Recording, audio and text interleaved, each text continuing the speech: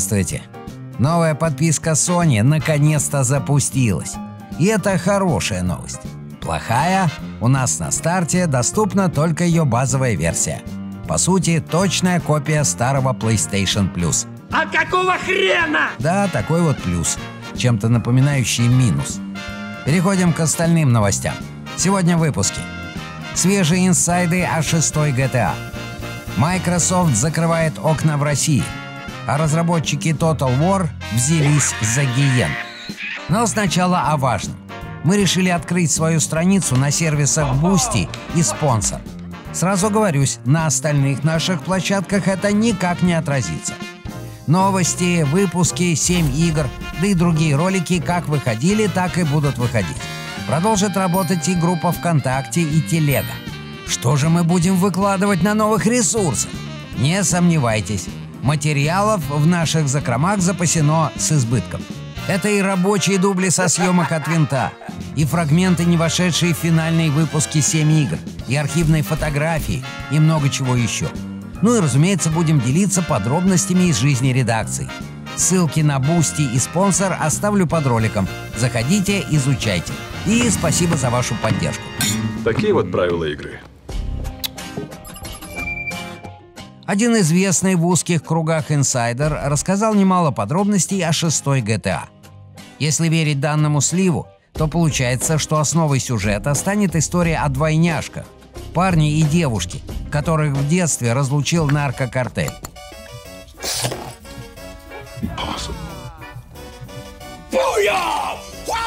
Причем не просто разлучил, а попутно убил их родителей.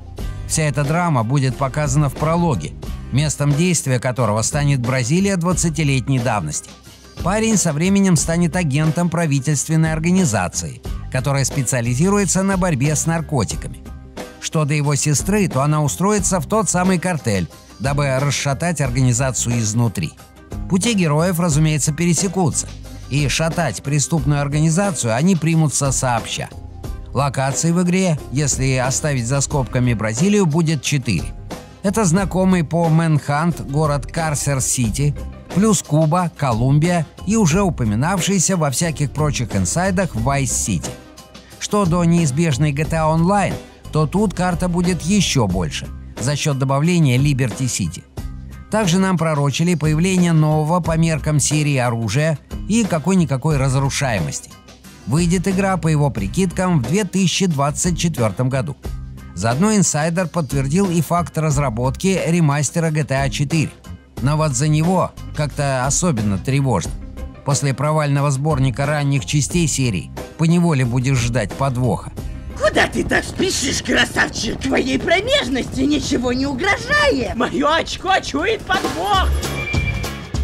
Microsoft прикрыла возможность скачивания образов 10 и 11 винды для российских пользователей. Официальных комментариев на первых порах не последовало, а служба поддержки бормотала что-то невнятное про некое правительственное предписание. Иди пожуй говна! Однако вскоре слово взял президент Microsoft Брэд Симс, который сообщил, что корпорация продолжает сворачивать свое присутствие в России и будет продолжать делать это до тех пор, пока от него почти ничего не останется. В жопу, Microsoft! Ладно. В жопу! А вот компания Nvidia заявила, что не планирует сворачивать свою деятельность в России. Да, московский офис по-прежнему закрыт, но так повелось еще с коронованных времен, и все сотрудники работают на удаленке.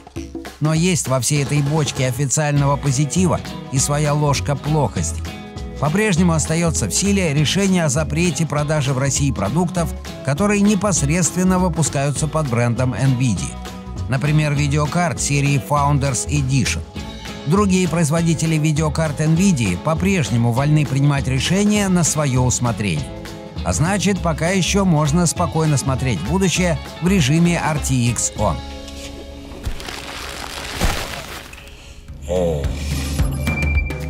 Студия Creative Assembly, которую мы любим прежде всего за серию Total War и чуть меньше за Alien Isolation, анонсировала новую игру.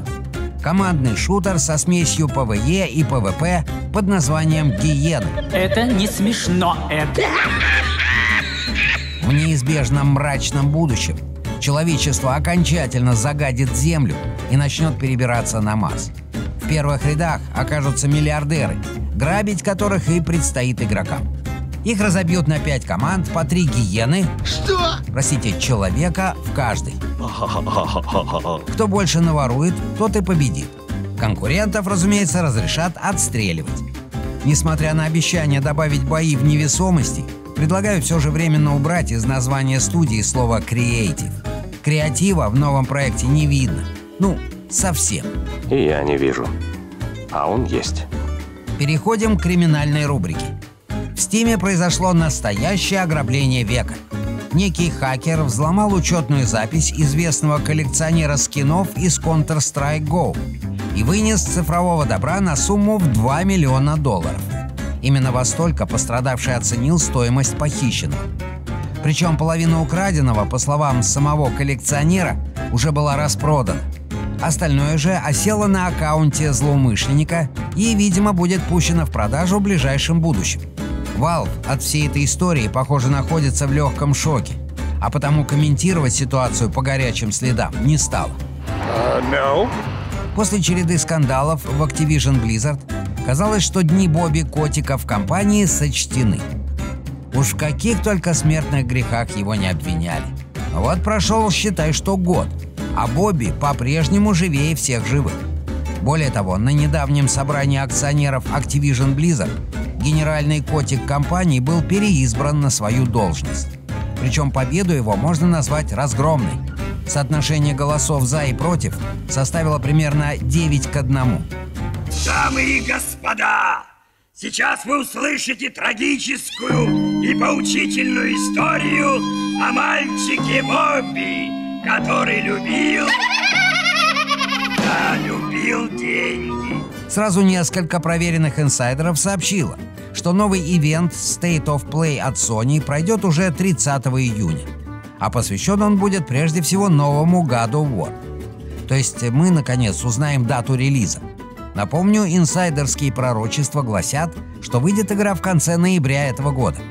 Также на State of Play могут показать и новую версию контроллера DualSense для 5-й плойки.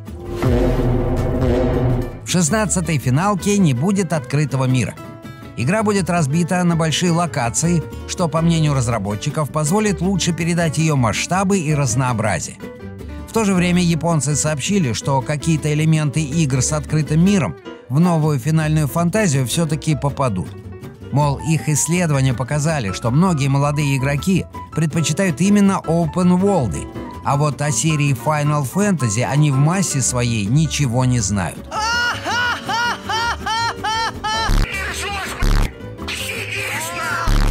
В общем, можно сделать два вывода.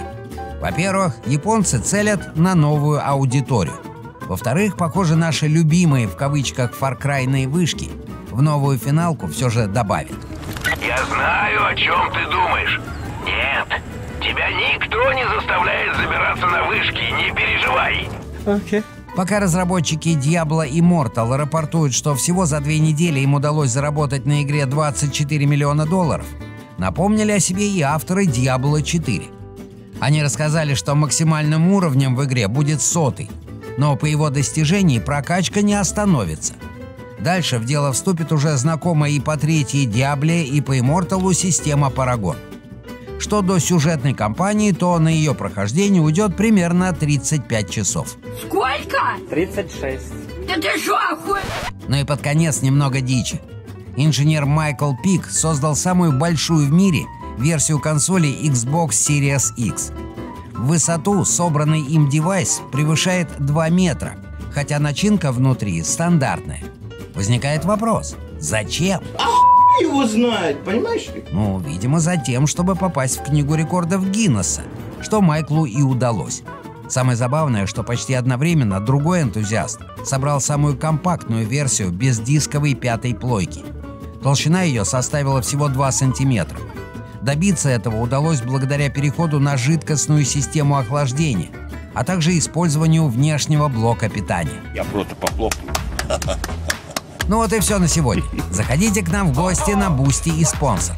Заглядывайте на теплый ламповый огонек нашей группы ВКонтакте. Не забывайте про телегу. Ну а я увижусь с вами через неделю. До встречи, пока.